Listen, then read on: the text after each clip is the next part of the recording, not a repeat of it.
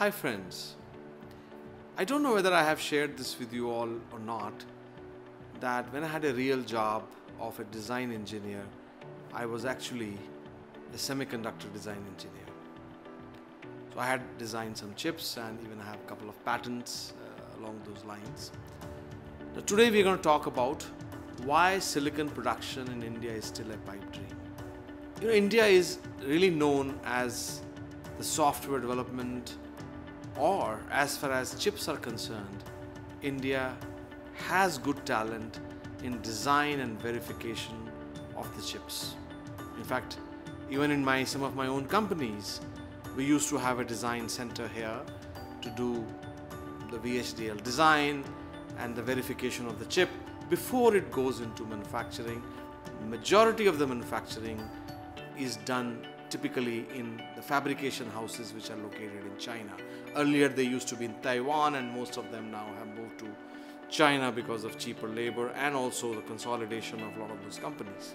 A silicon production consists of a front-end fab manufacturing, and then there is a back-end assembly, packaging and testing before the chips are delivered. Do you know that India today is importing about 10 to 15 billion dollar worth of semiconductor devices, or chips as they're called, from these countries, mostly from China, for various industries which are located here. And none of those are manufactured here locally. Zero manufacturing of semiconductor devices. So you can really imagine why this topic. It has been a pipe dream, but a lot can be done moving forward.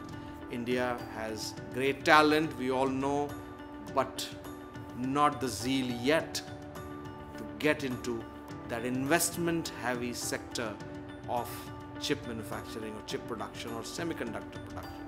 So let's talk further about it. Where are these chips produced today? See, these semiconductor devices or chips require silicon. Can you believe that? Same thing that you see in your sand grains, right? Silicon. It requires silicon, and the majority of the silicon, world's largest silicon producer is China. And the second largest is Russia, but there's a huge gap between the two. Not even US figures into the top two. Can you believe that? Of course, India is nowhere in the picture. I think China produces, in terms of production volume, 5.4 million metric tons. They did that in 2020, whereas Russia did 540,000 metric ton. Big gap, as you see. So why India has not made its foray into the silicon production? As I said, first of all, it requires huge capital investment. Each of these devices costs billions of dollars, which manufacture the chips. So of course, doing a software development company is a lot easier than a chip development company. Of course, now many companies in India, many automakers in India have been investing heavily, not just in the combustion engine type of automobiles, but also in the EV automobiles. So it's about time. But that is number one, that is the heavy investment. Other is the need for uninterrupted power supply. Chip manufacturing is very, very delicate process. You may have seen chip manufacturing facilities where people are wearing hazmat suits, because even a small speck of dirt getting into that chip, this small of a chip, contains millions and millions, in some cases billions of transistors. So even a small speck of dirt entering from anywhere there can change its nature. It can change the way it behaves in the actual production environment. Uninterrupted power supply, air-conditioned, dust-free environments are a requirement. People wearing hazmat suits, handling everything with gloves in a closed environment. It's almost like handling human organs.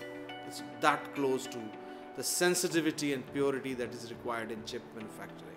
Other is requirement for filtered or pure water, which again, It's possible in India, but does require huge investment to be able to produce that. Unavailability of electronic grade silicon, as I said, it requires silicons to manufacture the chips, and India has not had the production of that grade of silicon which is required. And of course then the capabilities that are required to manufacture those kind of devices, though some people think India doesn't have it, but I think India can easily develop, because that is really not a rocket science.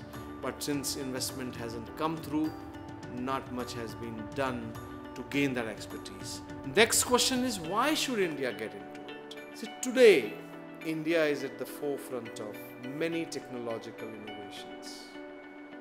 And as I said earlier, India imports about 10 to 15 billion worth of semiconductor devices, which is going to grow into 50 billion in another 10-15 years.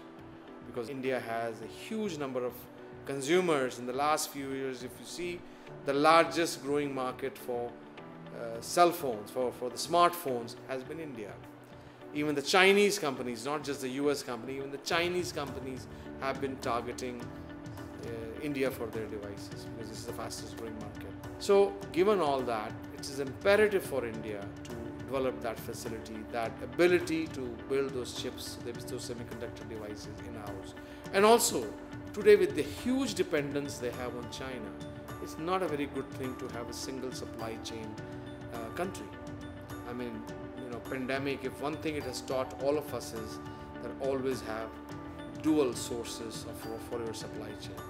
In fact, India is becoming part of most of the companies' China plus one strategy. They always had China as a supplier, now they're adding India as a supplier for other things. But for semiconductor, they cannot. So it's very important for India to develop this capability to not only fulfill its own needs, but also become part of other countries' China plus one strategy. There is an opportunity here for India. Let's go to the next question. What is Indian government doing to help industry leaders develop this facility?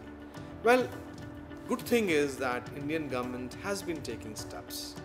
I think I had read somewhere they have promised about $1 billion of incentives and investment into developing this kind of capabilities.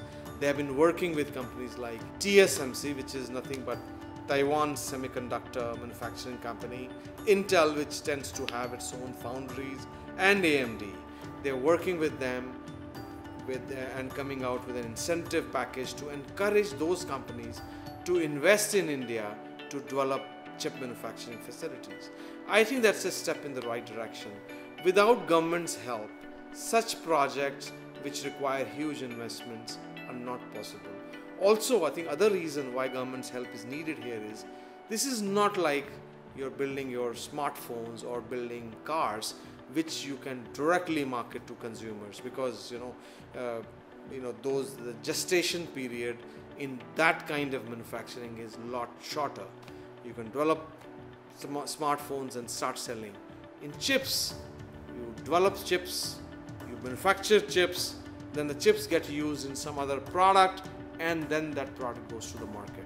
So you do have a long gestation period or long period before you start realizing the revenue for what you have invested in. And for that kind of commitment, without government help, this is not possible.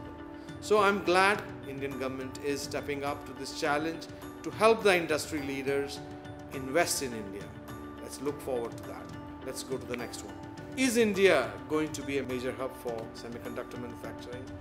I think with government's help and the zeal that our technical talent has, not only when they are in India but all over the world, as we all know, I think it's possible. It's possible for India to become a hub, a good manufacturing hub for semiconductor devices. And I am sure a lot of companies, they already have, I think interesting thing is these companies already have their R&D footprint here. Intel, I don't know how many of you know that the USB, the protocol and the chips, initial set of chips were actually developed in India by Intel India. Intel India had a team Of course, they have many teams, but the team in India developed the USB chips several years ago. And then even, next set of technologies, various kind of USB variants were developed in India. So India does have talent, India does have expertise to develop the chips. The front end of the chips. Now comes the manufacturing.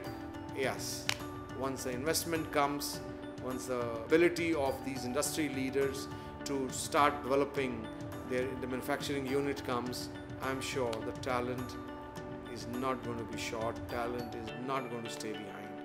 So friends, let's look forward to that. Till next time, talk to you later. Thank you.